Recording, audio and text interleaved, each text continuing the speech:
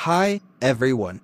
Today's topic is technology, that is, world's longest submarine by Russia and world's fastest bullet train by Japan.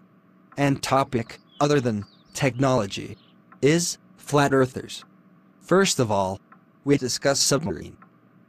Russia launched the world's longest submarine, the special mission submarine Belgorod, designed to support a variety of military missions, including the Poseidon long-range strategic nuclear torpedo. The sub is far larger than anything operated by any other naval force, including the U.S. Navy. The 600-foot-long submarine displaces more water than a World War I battleship and can dive to a depth of 1,700 feet. The submarine was launched today, April 23rd, at the Submarine shipyards in Russia, with Russian President reportedly watching via satellite, officially known as Project 09852. The submarine was originally an Oscar II class cruise missile submarine that the Russian government ran out of funds to complete. The submarine hull sat unfinished until Moscow decided to complete it as a special mission submarine. The hull was lengthened to approximately 184 meters, 604 feet, and the ship's displacement ballooned to 30,000 tons submerged, more than 50% greater than the U.S. Navy's Ohio-class ballistic missile submarines. The result of an unfinished hull, the Belgorod, is a one-off, and there will not be another one like it. Although built to conduct underwater espionage, by far the most sinister mission for Belgorod is as launch vehicle for the Poseidon nuclear torpedo system.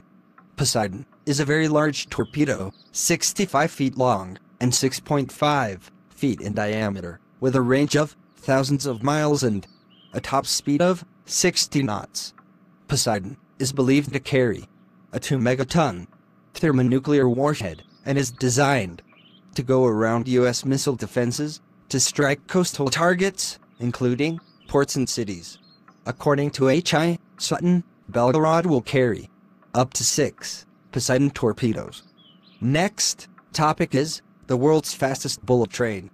Japan is testing ALFA-X, the world's fastest bullet train, pushing the limits of rail travel as it begins testing the fastest ever bullet train, capable of speeds of as much as 400 kilometers per hour.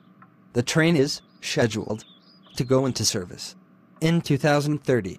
Rail company J.R. East plans to operate it at 360 kilometers per hour. That would make it 10 kilometers per hour faster than China's Xinghao, which links Beijing and Shanghai, and has the same top speed. The ALFA-X is a testament of the growth for the shinkansen that is bringing the era of high-speed rail service from a dream to a reality. This news of ALFA-X testing has come when the new high-speed shinkansen N700S is still undergoing tests that had started about a year ago.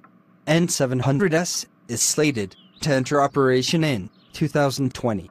However, it will be sporting a top speed of only 300 kilometers per hour, similar to other N700 series trains. It is no match for the maglev train that achieved 603 kilometers per hour on an experimental track back in 2015. Next topic. Flat earthers spent $20,000 only to prove that Earth isn't flat. Let's say you had $20,000 to spend. What will you do with the said $20,000? Something great, right?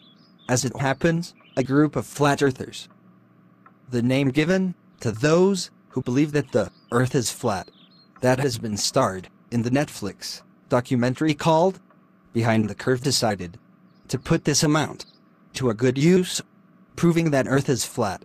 Well, the said group of flat earthers ended up accomplishing the complete opposite, and scientists and engineers can't help but laugh. According to the Space Academy, one of the flat earthers is Bob Nodal. He is also the host of a YouTube channel that is aimed at explaining the flat Earth theory. Along with his team, he was sure that a $20,000 laser gyroscope will help him prove that the Earth is flat. However, sadly enough, they ended up doing the exact opposite. Thanks for watching, JTV.